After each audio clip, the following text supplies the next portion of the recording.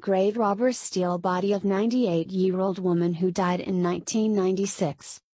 In life, Pauline Spinelli never wanted anyone to know how old she really was, so when she died, her family had only one date carved on her grave, the year of her passing.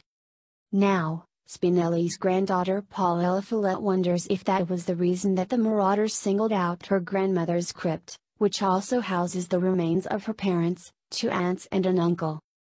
"I can't imagine why anyone would want the body of my grandmother," she told CBS Philly.